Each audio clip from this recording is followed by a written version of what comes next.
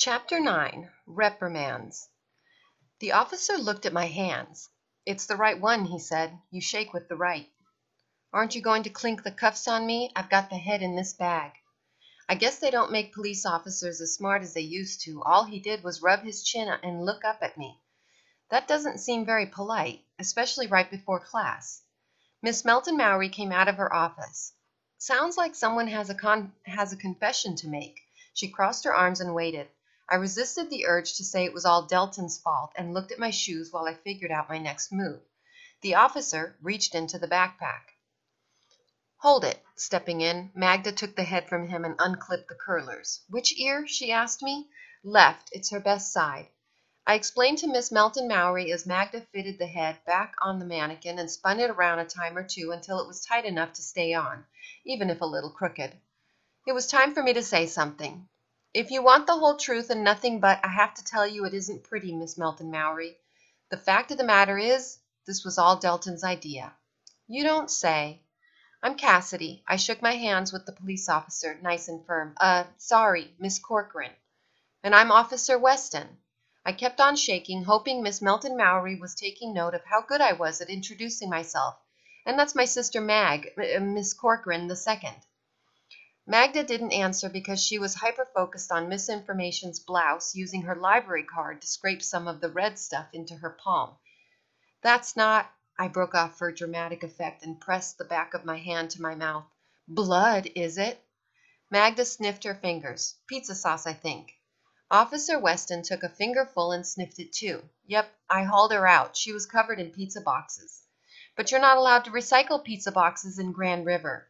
"There's been a rash of illegal dumping since the city started charging for trash by the pound," Officer Weston added. "None of this explains how she got there in the first place. Miss Corcoran, and obfuscation is not the way to handle this issue." Miss Melton Mowry's body language, crossed arms, narrowed eyes, one tapping foot, frown, was looking suspiciously like Corcoran family sign language for "cut the crap and move it along." "How can I obfuscate if I don't know what it is?" I asked. "It means to confuse the issue," she said, "or skirt around it."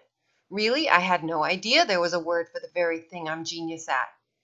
I put my feet together and straightened my shoulders. "I agree completely, Miss Melton Mowry.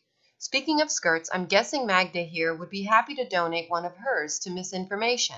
She has a whole closet full that she never wears. Isn't that right, Magda?" I had to poke her before she nodded.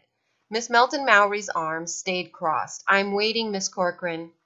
The thing of it is, we felt Miss Information needed a makeover. We had a real beauty queen to do it.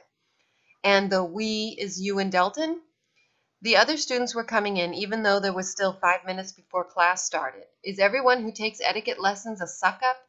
Delton Bean almost fainted when he saw Officer Weston. "You're not arresting Cassidy, are you?" I put my hands on Delton's shoulders. "No, Delton, he's arresting you on the charge of gross bodily harm and fleeing the scene of a crime. I hope you brought along a change of clothes." Delton looked like he did the day he got an 89% on his math test, or like the day he dropped his graphing calculator in the mud. "I'm not here to arrest anyone," Officer Delton said. "I'm here for class." "But you're a grown-up." "My fiancée says I'm an uncivilized clod, and if I don't get some manners by July and her big family reunion, she's not going through with the wedding." "So?" I asked him, "what's the problem?"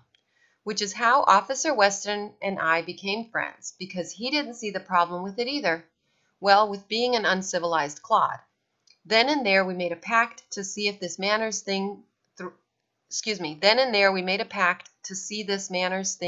to the bitter end. Of course, what remained was the issue of taking responsibility for vandalizing misinformation. I favored an all's well that ends well approach, but as I have discovered in my 11 years on this planet, grown-ups are big on responsibility.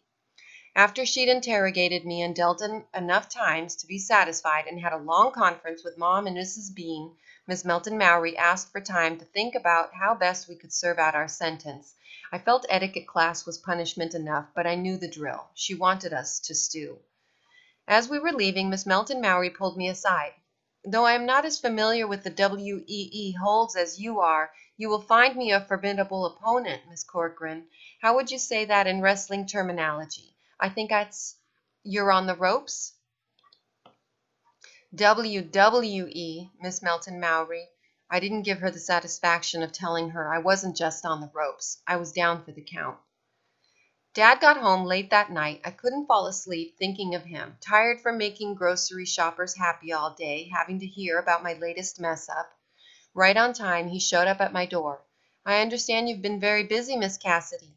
Dad! I untangled myself from the covers and reached out to him. Bear hug. We both growled. So, kidnapping, destruction of private property. Sitting down on the edge of my bed, Dad added, I thought you aspired to a life on the road, not a life of crime. It wasn't kidnapping, Dad. It was more like hide and seek. And it was all Delton's fault, really. His mom wanted him to learn some daring, and Delton Bean, the one who turns his back to the audience during the Christmas concert? Mrs. Parsons called it the worst case of performance anxiety she's ever seen. I'm beginning to think you have the worst case of good behavior anxiety I've ever seen. Did Delton really force you to behead misinformation? As counsel for the defendant, I need to know everything. When my dad puts his hand on my head and looks into my eyes, it's like being forced to drink truth serum from a voodoo doctor. No, it was my idea to put her hair in the soup bowl. I just figured she had a wig. I didn't know it was attached to her head, like real hair. Yes, hair has a way of being attached to the head. You do understand how wrong that was.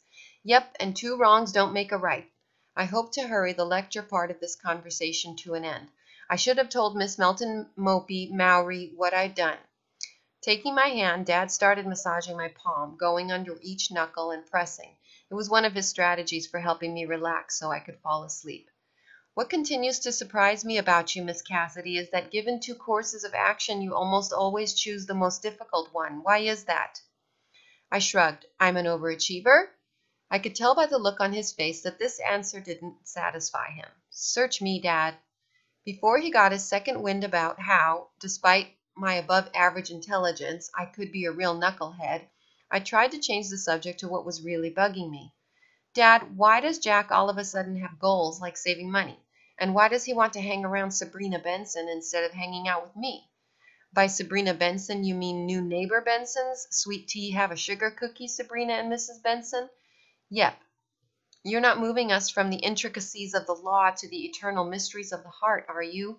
Dad put his my left hand under the covers and started pressing the palm of my right hand. No, I just want to know why he'd rather be with her than with me. Well, since I haven't observed Jack and Sabrina together, I couldn't say. Sabrina seems like a very nice girl. A little old for Jack, maybe, but then your mom and I are 3 years apart. Ugh, Dad, I'm not talking about that. What, then, pray tell, are you talking about? I don't know. That's why I asked you. Lifting the sheet, Dad put my hand back down by my side before kissing the top of my head. You're going to have to let me ponder that one, Miss Cassidy. Your question is complicated. Now, regarding the matter of your sentencing, which we will skip to since you've already confessed to the crime, your mom and I will be joining you and Miss Melton Mowry after Wednesday's class to discuss the matter. That's okay, Dad. You don't have to come. I know how busy you are saving the grocery store from disaster. True, but I wish to be present at my client's sentencing, so instead of taking a walk in the park and feeding the ducks on my lunch hour, I think I will eat my sandwich at my desk and drive across town so that I can spend that time with you at the Bright Corners strip mall. I scrunched my eyes closed to avoid Dad launching into the "your actions affect other people" speech. I'm practically asleep, Dad. Can we save the rest for another time? Before Wednesday's class, Delton tried to go through the door to the School of Poison Porpoise before me. Hey, watch your manners. I pulled him back by the shoulder. Ladies first, geez. Sorry, Cassidy, I'm just trying to be punctual. I am impressed with your almost lateness. Try harder next week. Everyone was pretty much seated by the time we got in. Donna was polishing silverware with some special cloths she brought from home. Ryan was tugging wrinkles out of the tablecloth. It was like a meeting of the after-school teachers' pet club. Mr. Bean, Miss Corcoran, you may take your seats on either side of Officer Weston. Yes, Miss Melton Mowry. Delton took his eyes off the floor only as long as it required him to see the way to his chair. Donna raised her hand. Is this our new misinformation? All eyes went to the seat previously occupied by the world's biggest doll, where a lady in a raincoat sat holding so tight to the oversized handbag in her lap, you'd have thought this was the meeting of the after-school purse snatchers club. Misinformation, Miss Melton Mowry paused, letting her eyes rest on me, is undergoing some renovation. But allow me to introduce you to Miss Glennon. Miss Glennon is the granddaughter of Private Reserve Academy founder Eudora Glennon, who has been, over the years, a personal mentor of mine. Miss Glennon is with us today on a very special assignment. Another meaningful look at me. Miss Glennon swallowed and squeezed the top of her purse like it was a stress ball. Her eyes darted around the room, avoiding eye contact. If we were in Cassidy Corcoran's executive school for spies and counterintelligence agents, I would have taught her about iridium. Sure as my keister was glued to that plastic seat, the lady was hiding something. Miss Glennon was just about to demonstrate the proper placement of one's purse. Miss Melton Mowry proceeded to pinch the purse as if it was a used Kleenex. On the floor, just next to the chair leg. No, please, I need that. As Miss Melton Mowry lifted and Miss Glennon tugged back, the purse squealed. Before you could say, time for recess, out popped a furry head, its eyes darting around just like Miss Glennon's had, looking for an escape route. The critter chose to dive under the flap of Miss Glennon's raincoat. Donna forgot to raise her hand. Ooh, she squealed. That's a rat. My disgusting brother has one just like it.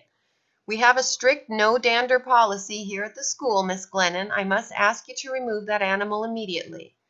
Grabbing her lapels to prevent another escape, Miss Glennon tried to explain. I couldn't leave her in the car. By the end of class, it would be too hot. It's her annual physical today. Appointments are very hard to make with Dr. Schoen. Only 2 veterinarians specialize in long-tailed rodents in Grand River, and I would never take Feathers to the doctor. At this point, Miss Glennon was interrupted by a head popping out of the neck of her coat, just under her chin. What Feathers saw must have frightened her enough to go back the way she came. The next glimpse we got was of the rat's nose through a torn seam in the arm of Miss Glennon's coat.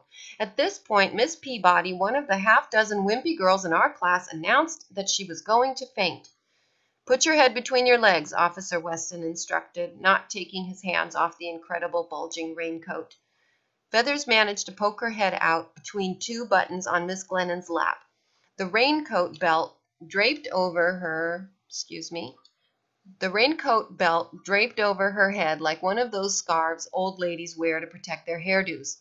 All the fancy pants manners went out the window as Miss Glennon struggled to keep Feathers in her coat, and we watched the bulge move to the tune of girls screaming their heads off. Clutching herself here and there, our visitor gave the impression that she was possessed by aliens. Officer Weston elbowed me. Wow, manners class is better than I thought. End of chapter 9.